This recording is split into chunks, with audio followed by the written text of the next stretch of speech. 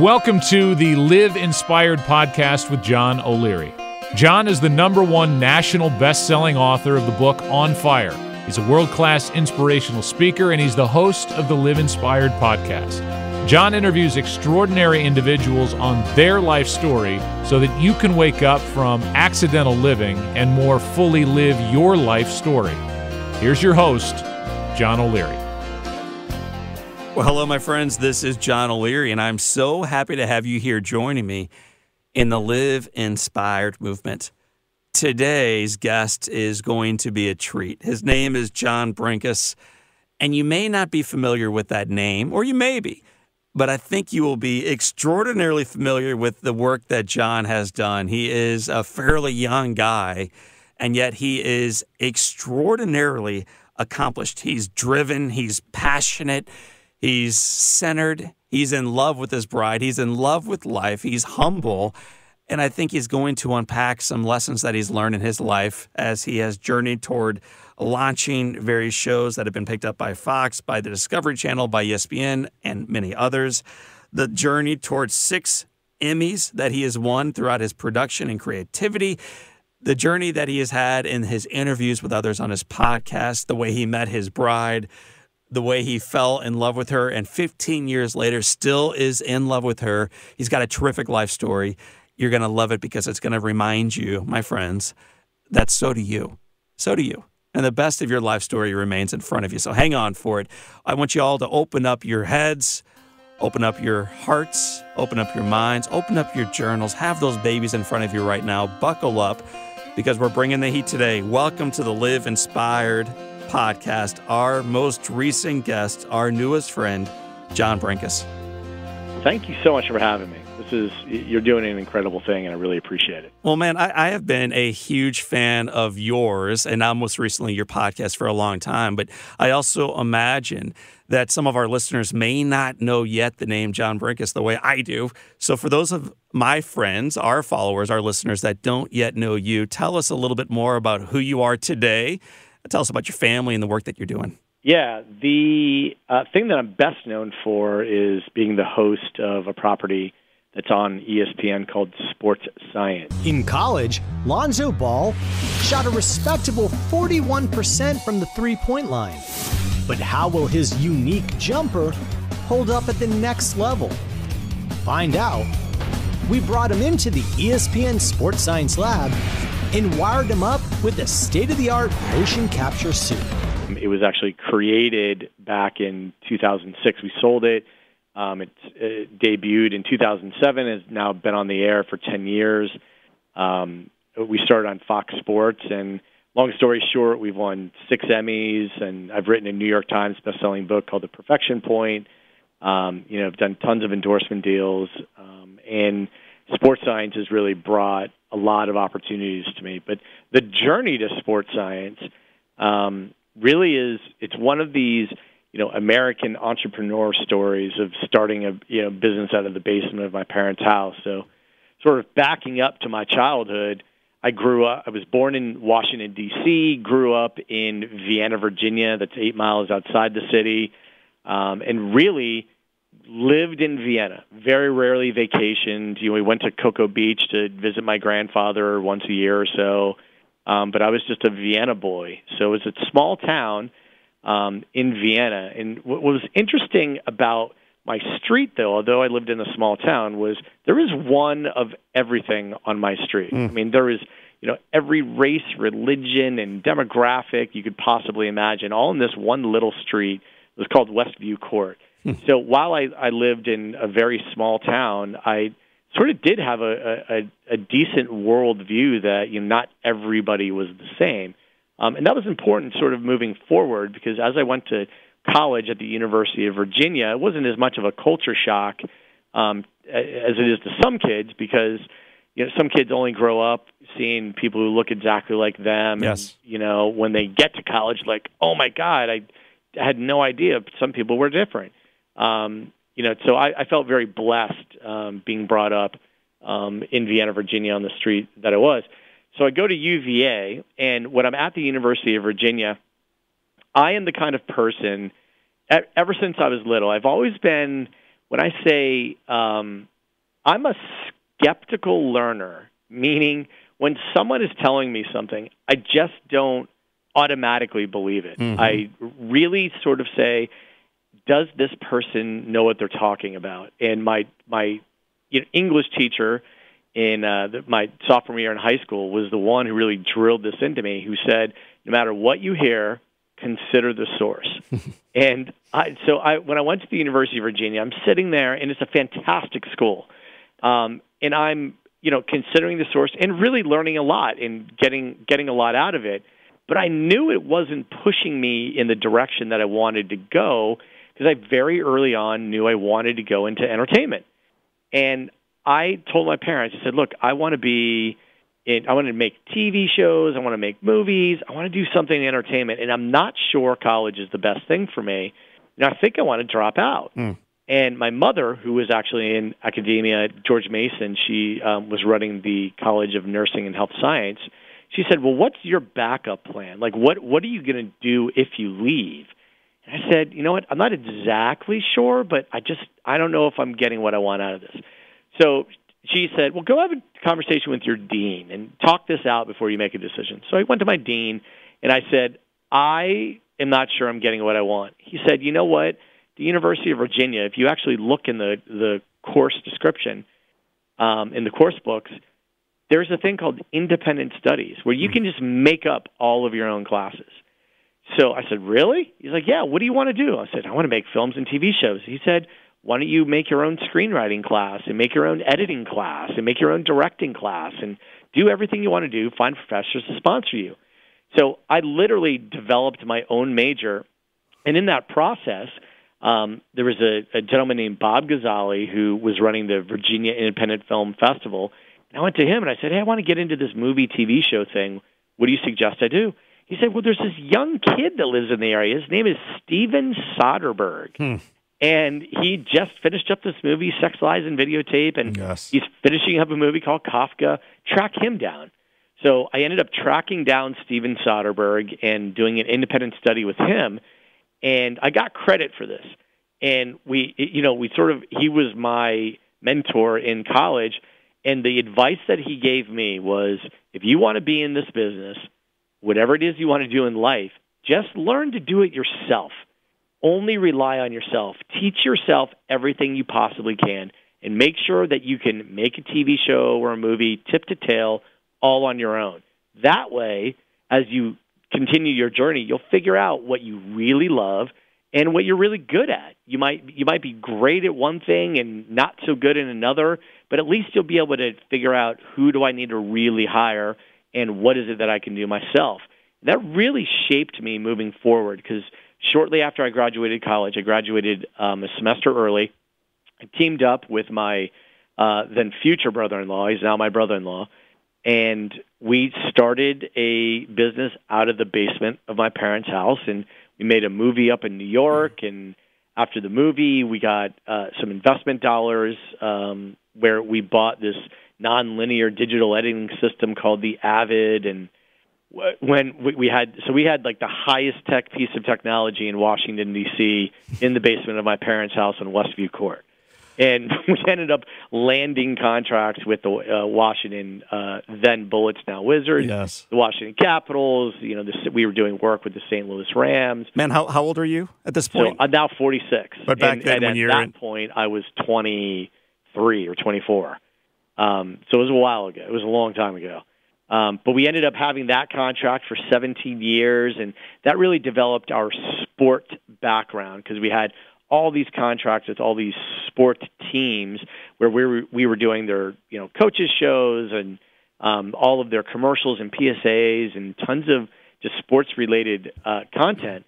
At the same time, in the DC area was this channel called the Discovery Channel, and it was emerging, and they were branching off to create a channel called the Science Channel. And because not many people from Northern Virginia make movies, we had gotten some press about the movie that we had made in New York, and we were sort of the young kids, blazing a Hollywood trail, and that was sort of the story that was being written about us. So the Discovery Channel came to us and said, "Hey, you guys are doing this the science. I mean, the sports programming. We want you to do a lot of science programming and make it really cool.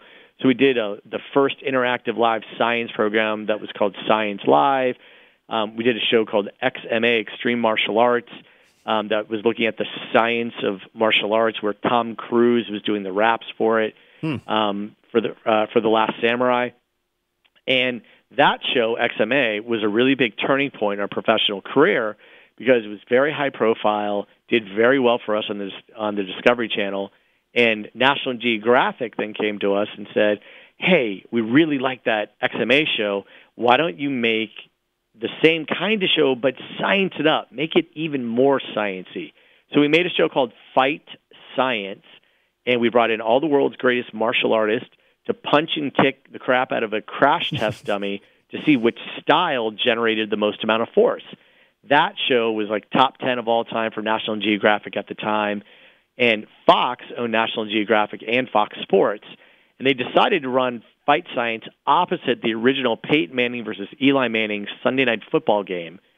And that show, Fight Science, was like the third highest rated program of the year with no promotion at all. And Fox Sports was like, oh my God, people love this science stuff. What else do you have? So I got the show called Sports Science. We're going to take that fight science approach where we bring athletes into a lab, but it's going to not just be martial arts. It'll be athletes from every sport. We're going to build the biggest, the best performance lab in the world, invite the world's greatest athletes, and put them to the test. And they said, oh, my God, that's an amazing idea, but how are you going to get the athletes to show up? I said, look, if you're great at something, you don't do it for money. And I think these guys who have $100 million contracts, I think that if you put them up to a challenge and say, we're going to scientifically test you and you're going to learn something, and you can confirm how good you think you are or what you need to work on, I think that's an opportunity that athletes would jump at. Literally, people are like, you're crazy. You're not going to get these guys to roll out of bed for, unless you pay them tons of money. I said, I don't think so. So when we first started in our first 2 seasons on Fox, we got people like Ray Lewis, Ben Roethlisberger, Drew Brees, Larry Fitzgerald, Jerry Rice, giant names. And once you start getting one name and two names, dominoes start falling. Yeah, everything. The floodgates open. So we were on Fox Sports for 2 years. We won 3 Emmys there. Very grateful for it. And ESPN came along, acquired Sports Science, and we've been on ESPN now. I think we're in our 8th season there. Won another 3 Emmys, and Sports Science really opened up those doors where my job for ESPN is to work with the world's greatest athletes and to put them to the test. And it's sort of that dream job, and a lot of people really always say, "Well, how in the world do you do that? How do I get that job?" And literally, I'm like, "Well, I just made the job." John, I'm curious, as you are considering dropping out and then starting your little studio and the new technology in the basement and then XMA and Fight Science, is there a plan? Is there an ultimate goal, or are you just continually taking the next best step forward? Honestly, I always think, okay, the next thing I do has got to be bigger and better, whatever that is.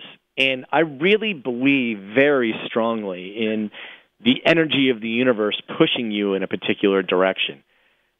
When you sit back and you say, okay, what could have happened out of that basement in Virginia? We'd done everything from financing a band that was named Emmett Swimming out of Northern Virginia. We financed a band. I mean, when you say finance, you gave a few $1,000s to help them record an album. But that band ended up getting signed to Epic Records. So we could have gone down the path of trying to be music moguls and saying, okay, we're going to start a label and we're going to sign bands and get the major label deals or whatever. Could have gone down that road, but we didn't. We did a CD-ROM project, and if anybody remembers, back in the 90s, there was a game called Myst that was like this big, huge hit. It was a CD-ROM game, and we ended up making a CD-ROM game for a nationally syndicated morning radio show. And it just did gangbusters. Made a bunch of money off of it. Was really successful. And we could have gone down the road of being gamers, but we didn't. We didn't go that direction. We ended up going the direction, just God, the universe, however you relate to it, pushed us in a direction of fusing sport and science. It almost seemed inevitable that would happen. And the way that it happened, it's one of those things where it just felt right. The business was coming in. It was, it continually built upon itself.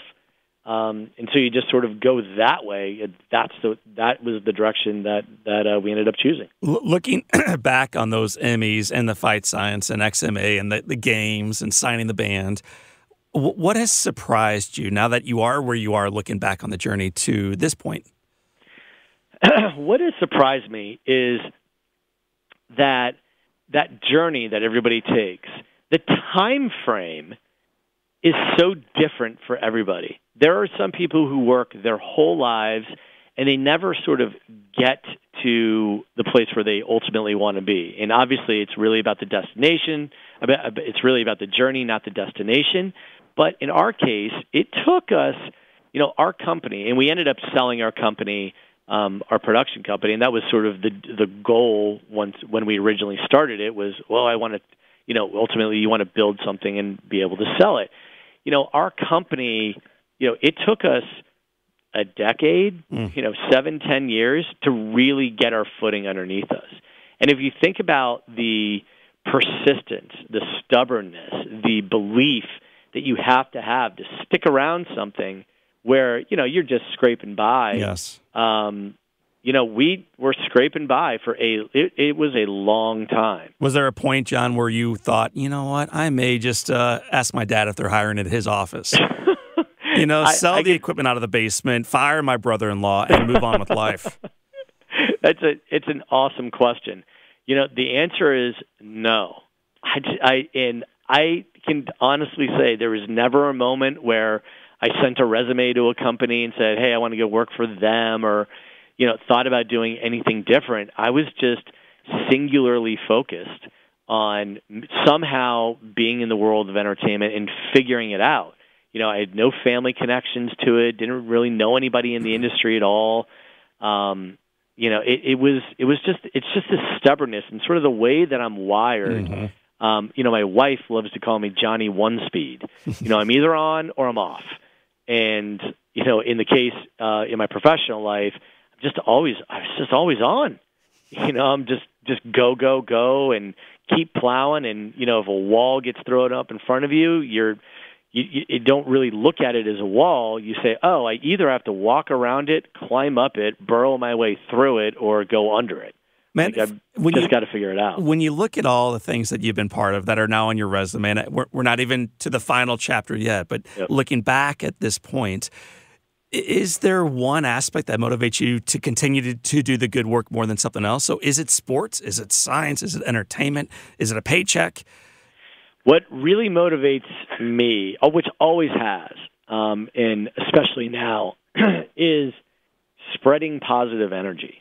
And if you look at my body of work, in television, especially, it's like we just want to spread positive energy and not only entertain but educate as well. Now that we've sold our company, but I'm still the host of Sports Science. I'm hosting Sports Science, and it's an incredibly positive property. It is. And a lot of people say, wow, that's an amazing show. How did you come up with it? The answer really is it's a reflection of me and my partner that we just want to put out positive energy, entertain and educate people in a way that people hadn't seen before. Sort of the next chapter that I'm now entering is starting a new podcast. Yeah. I'm a fan already. We're going to talk about that podcast next. But before we turn the page, I want to ask you, looking back at the fight science aspect, is there one episode, one learning that looking back on it, you're like, oh my gosh, yes, this episode rocked. I can't believe this is true. I will tell you this is the honest story. So fight science was sort of the precursor to sports science. And the fact that show resonated was crazy. And when we're getting into the fight world and saying, well, we're going to do the science of fighting, the honest truth was I didn't know anything about the fight world. I mean, I'm a science geek, I'm a sports geek, but I really didn't know anything about, mixed martial arts or taekwondo or whatever. I didn't know anything. So when we were starting the show, I flew out to Las Vegas to meet with the only name I recognized in mixed martial arts. His name is Randy Couture, and he was like the face of the UFC, back when we were making Fight Science. And I literally got his number through some contact, called him, and said, hey, can I meet with you to talk about a show that we're doing? Sat down, and here he is. Randy Couture is Captain America. He's become a very good friend, but when we sat down and I said, look, you're the face of this giant growing sport, I want you to come on the show called Fight Science and be the ambassador for explaining the game, because I can't do it. And he agreed to do it for free, flew out, did an amazing job. And I'm like, wow, if you ask people to help you, it's amazing what people are willing to do. There is a singular moment in sports science. So after Fight Science, we created Sports Science. There is a singular moment that I can tell you that happened, and it was actually in Season 2. We made Season 1, and it was probably the hardest thing I've ever done professionally. It was, we were shooting in an unconditioned airplane hangar down in Hawthorne Airport that was on, literally right next to the airport. So it was loud. The runway was there. Planes are going by.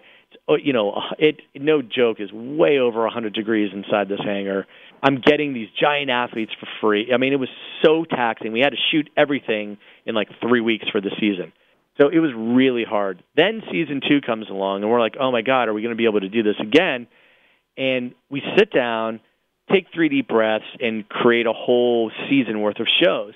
There was one moment with Kevin Love. So Kevin Love came into the lab, and we wanted to set the world record for the longest basketball shot. And we set it up so that it was a foot longer than before. And Kevin, he's shooting at 80-plus feet. And it's really hard to get a basketball to go that far. So he's shooting and shooting and shooting, and the ball will not go in. It just won't go in. Hit the rim, hit the backboard, miss it altogether. And we're sitting there with a giant crew, and we break for lunch. And I'm like, Kevin, this has been great. You're free to keep practicing if you want, but we got to move on. So we eat lunch. Kevin Love is just shooting and shooting and shooting. We break for lunch, come back, and I say to him, look, we got to wrap up. I really appreciate your time. I'm sorry. This one's just, it just wasn't meant to me. He said, give me one shot, one more shot. And it wasn't like a, made for TV one more shot where one shot meant 10. I said, all right, I'm paying these people a lot of money. It's costing me a lot of money. You get one shot. He takes that one shot and makes it. And we're going crazy. And I gathered the crew around, and I said, this is all that I can tell you.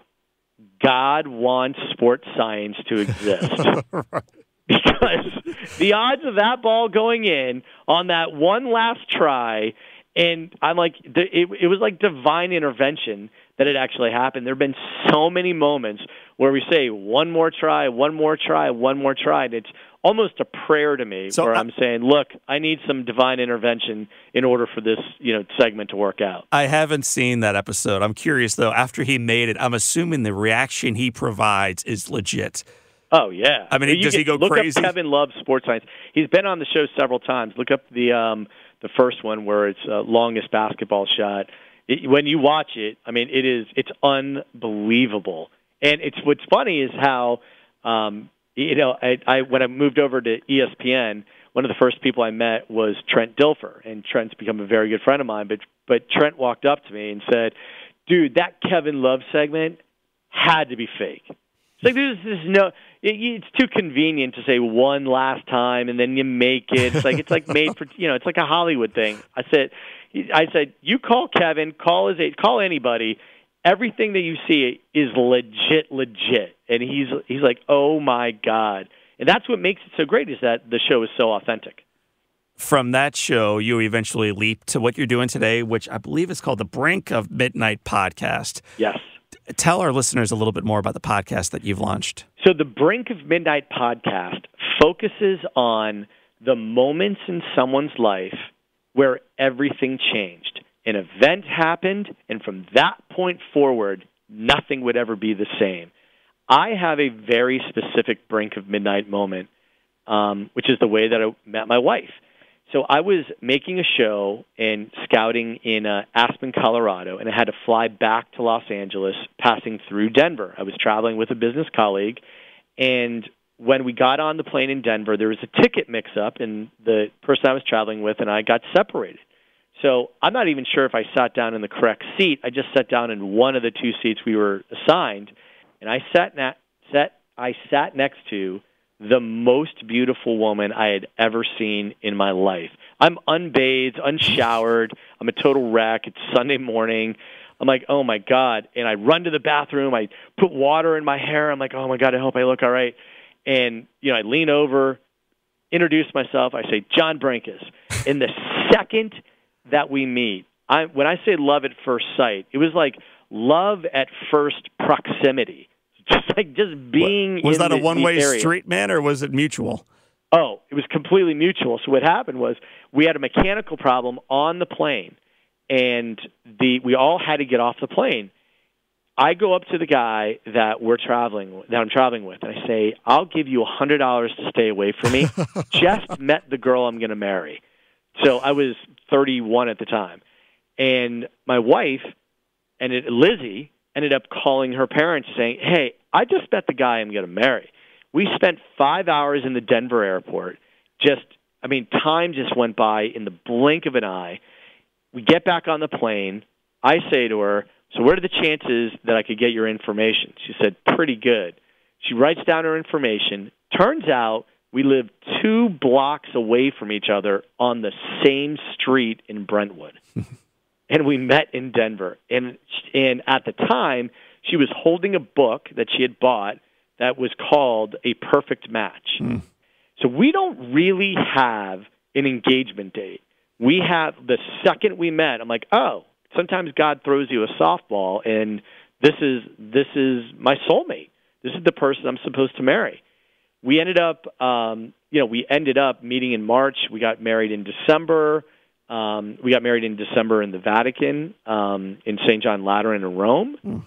And, we've been married for 14 years, have 2 amazing kids, and, have lived happily ever after. But it's those moments that, that one singular moment, everything for me professionally, spiritually, personally changed on that moment. And when I talked about, it took us, a decade to really build our business. The point that I met Lizzie, that was the inflection point. We actually were making XMA at that time, and our business took off. My personal life took off. My spiritual life really took off. Like, everything took off from that one singular moment. Dude, it's an amazing story. I've never heard it before. I'm curious. We all who travel a lot occasionally sit next to pretty girls, and pretty girls sit next to pretty guys, and there's a lot of fine people traveling around. What was it about Lizzie and that proximity that made it a perfect match? So I've always asked that, I think, even rephrasing that question is, how did that moment happen? And I can only tell you that it's divine. What was it about her is, I believe that she is the most beautiful person on the planet. But obviously, you can't just go by what's on the surface. I believe that we all emanate energy. And, if you're to sort of take a chemistry analogy, our outer ring is unstable. And you're looking for those intangible things that fill your outer ring to make you complete. And Lizzie just filled me, just completed me. It's the, you complete me sort of, Jerry Maguire saying. It just immediately happened. And for her, it was the same thing. And it's sort of whatever it is that she was missing, I had, and whatever it is that I was missing, she had. It really was just this intangible, undeniable event. Dude, what I love, John, in hearing you share that story is not only how it happened and how you felt about her, but when you share that story, I mean, dude, you have laid out for us how you built all these businesses. You've interviewed some phenomenal people. You've had a whole lot of great successes, and yet your voice heightened when you started talking about your fiance. You started talking about Lizzie. The energy you felt for her 15 years ago, you feel still for her today, and I think that is so attractive. It's so inspiring.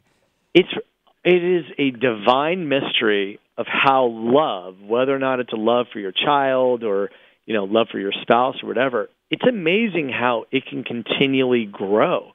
You say to yourself every day, oh my God, there's no way I could love this person anymore. And somehow the next day it grows even more. It's like love genuinely is infinite, and it just continually grows, and it just blows me away. And sort of the, much younger person I was when I met Lizzie, I still have that, those young eyes and that, oh my God, I can't believe this is happening. I mean, every time I see her, you get those butterflies in your stomach. You're like, oh my God, I cannot believe this is my soulmate. This is my wife. And I think that appreciation of the great fortune that I've been able to have, obviously, just meeting Lizzie. What else do you want other than finding love? And I think that, we all are I think our job here on the planet is just to perpetuate love in whatever manner that is. And whatever it is that brings you love or gives you loves or creates love is, it's infinite. It just keeps growing and growing and growing. And that's what really with the podcast, what we're doing is diving deep with all of our guests and finding out what was the moment, what was the brink of midnight moment that you had that changed you forever. Sometimes it's a very, very dark event. It's a tragedy, and sometimes it's divine intervention and something falling out of the sky that brings you great fortune. Everybody's story is different, but I can tell you, as you know, your story on its own is just blows me away, and I can't wait to have you on the podcast as a guest. But as you know, everybody has that moment in their life where everything changes from that point forward.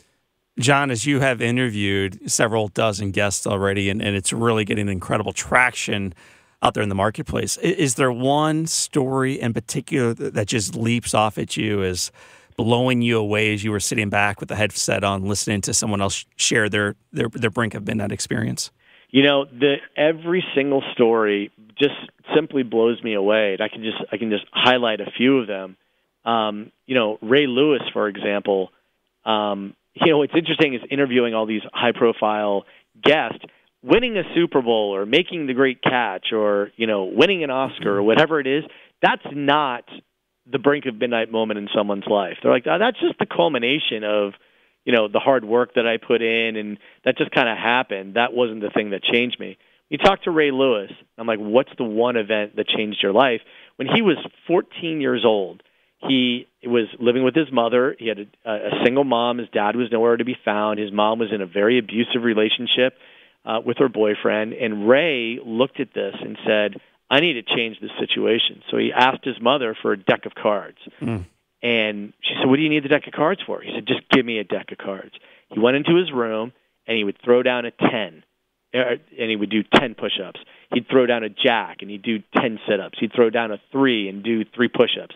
He would do thousands of push-ups and sit-ups over the course 6 months to a year, and just with the sole goal to become big enough and strong enough to threaten this guy to get out of his house. And he said, when that is the moment that defined me, where he's a very spiritual man.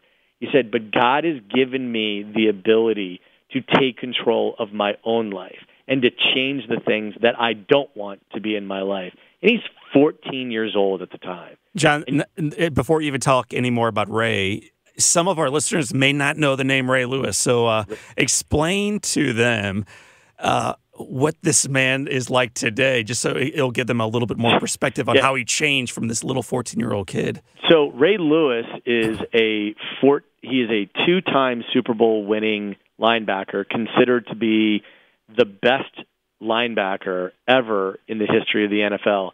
He's only one of a couple players, defensive players, to be the MVP of a Super Bowl. He's best known for, rallying his team, for being the center of positive energy. And, the statue of him that's outside of the stadium where the Ravens play is him in his, stance where he's pumping everybody up as he comes out of the tunnel. He's just this amazing player, but he was on the field. He was ferocious. I mean, it's just like sort of that Jekyll and Hyde personality of the nicest guy off the field, but super ferocious on the field. And that story of when he was 14 of taking life in, his destiny into his own hands is one that really, really resonated with me. There's another great story about Rob Riggle. So if your audience doesn't know who Rob Riggle is, he's, famous actor and comedian and has been in a ton of movies, like The Hangover. And if you just look up Rob Riggle, everybody has seen him because he's done a ton of commercials, ton of movies, and also was on Saturday Night Live. He was in the Marines, flying for the Marines, and out of nowhere, his friend called him, who was living in Chicago, and Rob was stationed down south in Missouri. He got a call, and his friend said, "You know how you were a goofball in college?" He's like, "Yeah." He's like, "You know what? There's this thing going on up here in Chicago. It has a name. It's called improv. You should totally do this." Mm-hmm. And he's like, "I've never even considered the comedy world at all. And I'm in the military, and I'm a pilot, and it's an 8-year initial commitment, then 9 years after that." And he's like, "I don't want to abandon my country." And he was already 3 years into his service.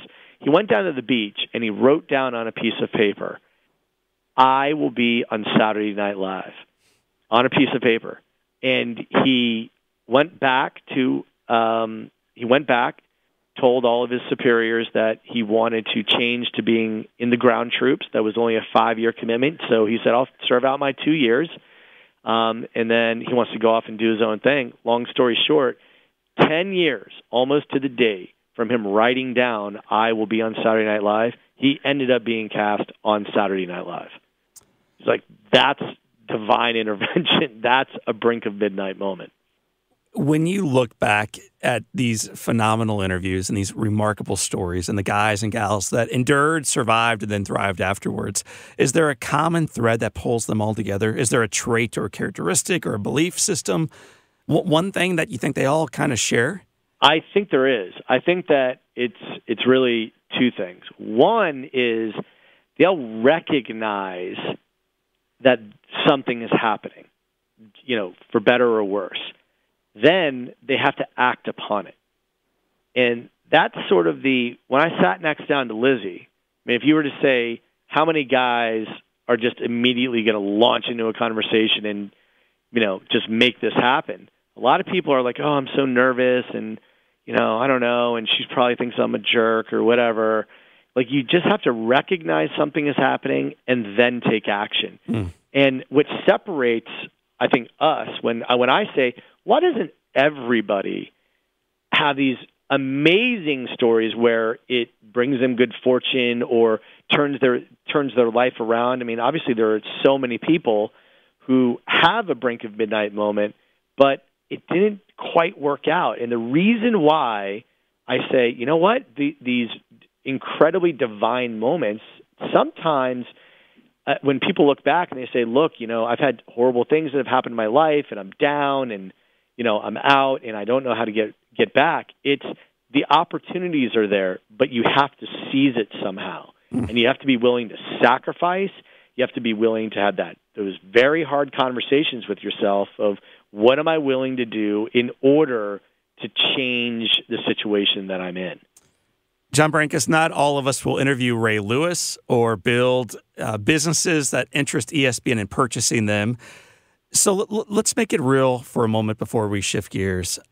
Your spouse and the relationship you have with Lizzie and the way you remain in love with her almost 15 years later, that's real, man. And that's, by the way, not chance. It's choice.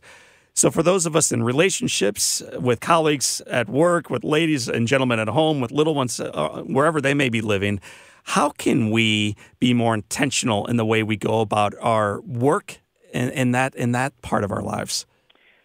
I think, and I mean this seriously, I think that prayer, in whatever form it is, I firmly believe, I'm a spiritual man, but I firmly believe that there is not one right religion, but there's an undeniable energy to the universe, and everybody relates to it through a different lens. I think the key to doing better at work, having better personal relationships, just being a better person is stopping to reflect. And whether it's meditation or prayer or whatever it is, it's stopping, really assessing, what did I do well? What did I not do well? Being very honest and praying and meditating on being better and having the courage to be better. The pastor at my church said something that I think is one of the most brilliant things I've ever heard. It's that prayer doesn't change God. Prayer changes you. When we are trying to connect with the universe, that idea of succumbing to a higher power and saying, you know what, there is a standard that is much higher and much better than what I am now. And my job throughout life is to keep reaching and stretching and growing to try to reach an ideal that I know I'll never reach. I mean, we all know that, but that shouldn't prevent us from trying. If we know, well, you know what, we're never going to finish this race and be perfect, you can say, well, then why even start? Or you can say, but how close can I get? How close to that ideal person that I know that I can be can I get? And that's a lifelong journey. Well, man, I'm grateful you're sharing the journey with us, and we are going to shift gears now into an area that we call the Live Inspired 7. 7 questions that all of our guests are asked and then answer on the show. And John, the first question is, what's the best book that you've ever read? God, the best book that I have ever read, there's so many. I will say that my favorite book, it's funny because I'll have 2 answers for you. One is on the fiction side, it's The Great Gatsby. Big Fitzgerald fan. I'm not a huge fiction aficionado, but that book really resonates me with this man who has everything except the one thing he wants. It's like this perfect story. I sometimes, though, wonder if we read way more into that than Fitzgerald had planned, with the green light on the dock. And I remember back in high school, the teacher kind of blew the story up in such a dramatic way, and I wonder, gosh, it's phenomenal, but did Fitzgerald even mean all that? Was that the meaning behind his writing? I think that's a great argument. The question is, Fitzgerald never wrote his own Cliff Notes saying this is what I meant, right? He just sort of wrote it and then let it be. But that's what makes a piece of art so great, is that you can read into it what you want to read into it. And for me, all of the symbolism scattered throughout that book in particular really resonated with me at an early age of, this man yearning for everything, and he can get everything except the one thing that he wants. Whether or not it was Daisy or whether or not it's whatever it is that you want in your own life, it's a great story. No doubt. I think on the nonfiction side, there are so many. When I'd say there are so many science books that I read, and quantum physics books, and things that I just dive into on the science side. One of my favorite nonfiction stories is Under the Banner of Heaven, and I don't know if you've read that by Krakauer. Yes, man, it's a phenomenal book. It's one of those books.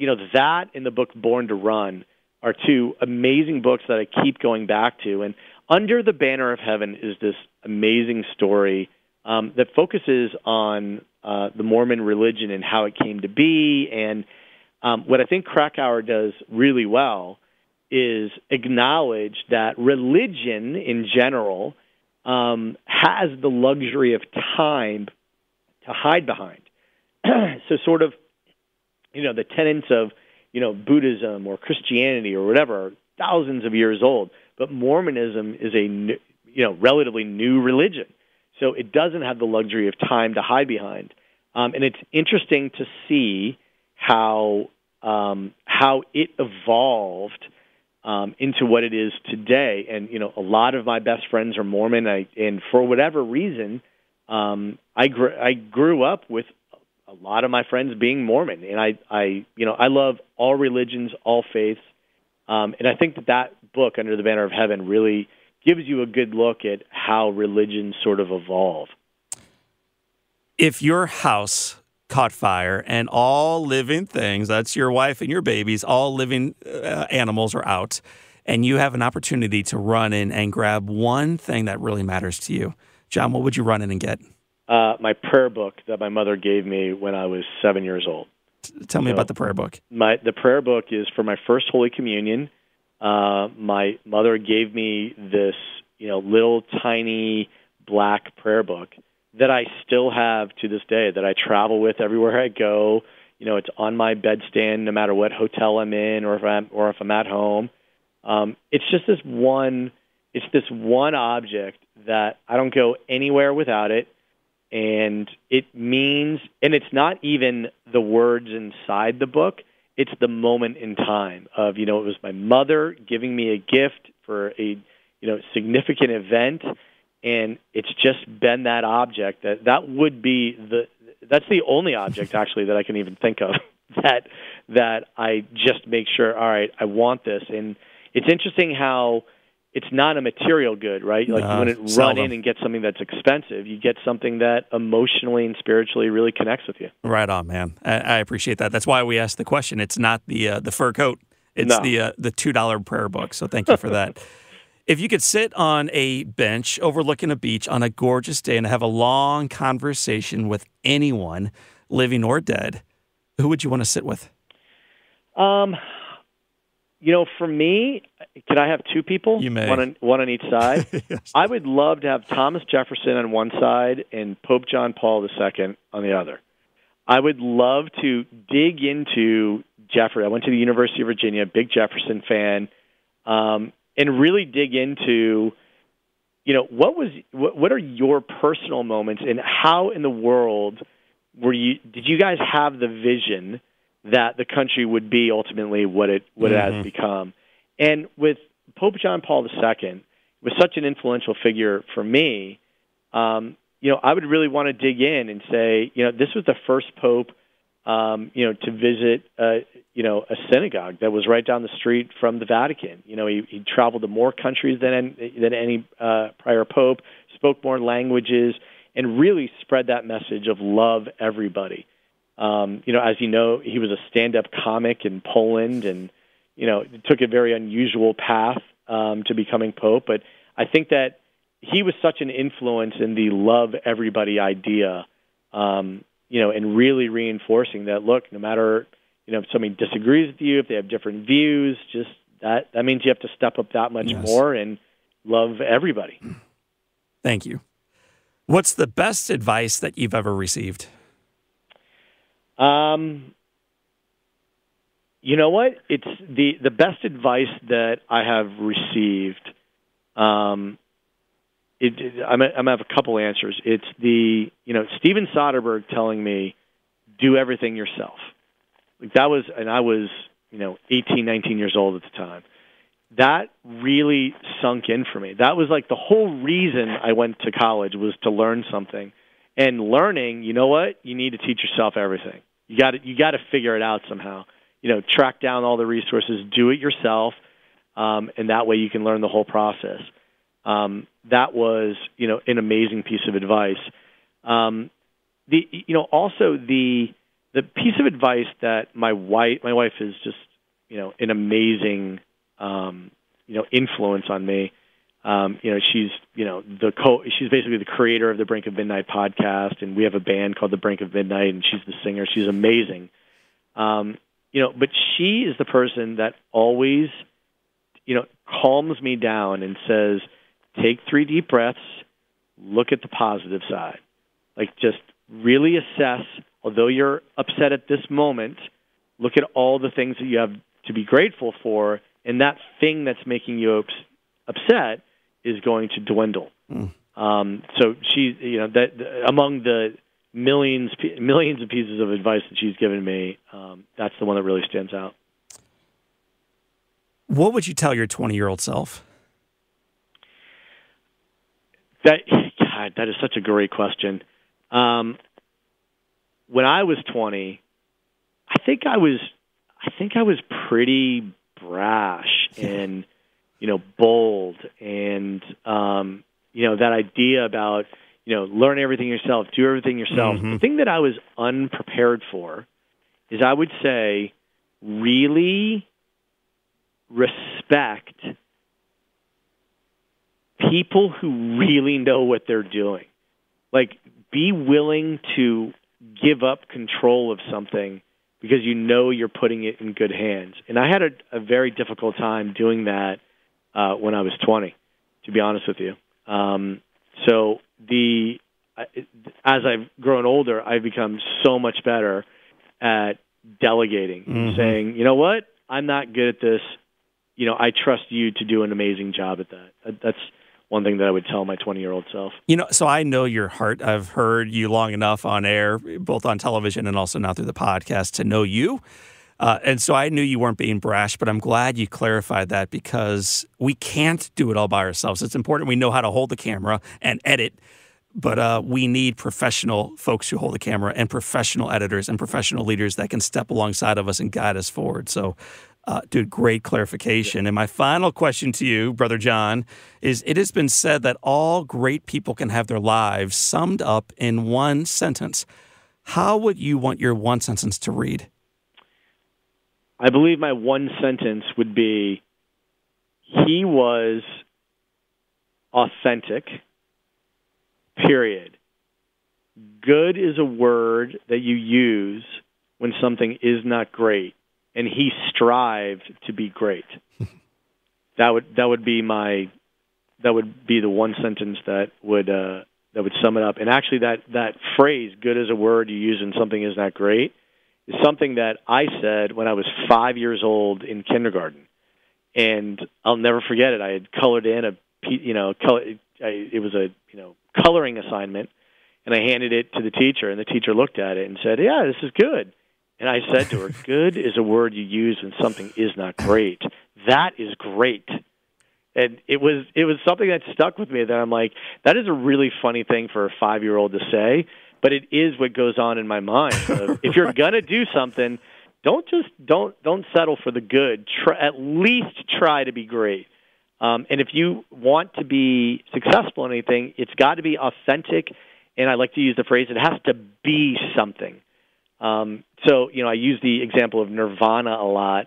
Imagine if somebody had told Kurt Cobain, try to sing with a less screechy voice. Smooth it out. That's what people like. They were just being authentic, and by doing something that was different and was authentic, it turned out that it was great, and it changed the world. Well, Johnny One Speed, you are absolutely authentic, and your work is outstanding. Your love, Miss Lizzie, must be a delight. So it has been such a pleasure to spend this time with you. I can't thank you enough. I think that what you're doing with your podcast and what you've done with your life is just, it's really remarkable. And, I'm really, really happy for your success. And I think when we started our podcast, The Brink of Midnight, we believe that there is an audience for positive stories and positive energy. And you obviously were way ahead of the curve on that, because, their positive energy begets positive energy. Well, you're exactly right. And my friends, that was John Brenkus. This is John O'Leary, and today is your day. Live inspired. Well, hello, my friends. Anytime I start getting a little bit of an ego that I have accomplished a lot in my life, I will tune back into this podcast and be reminded immediately of how little in some regards I have achieved. John has done a lot. John Brenkus, that is. He has accomplished great things. And yet in listening to his heart and his passion for work, for growth, for creativity, for others, what caught me the most, and I think you heard it too, is his desire to be a great spouse. that he still gets butterflies every time his wife of a decade and a half, Lizzie, walks into the room. I think that is so cool. It's something that each one of us should strive for, regardless of where we are today relationally. We ought to be so in love with others, our partners, our spouse, our work, the sunrise, the warm coffee in front of us, that it gives us butterflies every time we think how lucky we are to have this person, this experience, this opportunity, this life. I'm so grateful that you tuned in to the John Brenkus episode. If you enjoyed this, you're going to enjoy all the episodes that we have lined up for you at johnolearyinspires.com. That's where we keep them all. It's our library. It's our archive. It's where we also have our show notes. It's where you can learn more about my work as a presenter or as an author. But check it out today. You're going to love it. johnolearyinspires.com. If you enjoyed this episode as much as I enjoyed bringing it to you, do me a big favor. Post about it online. Tell your friends in the back of wherever you worship, wherever you work, wherever you buy your groceries, wherever you pick up your coffees, that you are tuning in to the Live Inspired podcast with John O'Leary. Let's expand this ripple effect. Let's touch more lives. Let's together wake people up from accidental living so that together and individually we can choose to live inspired lives. My friends, so grateful you joined me this time. So for this time and until next time, this is John O'Leary, and today is your day. Live inspired.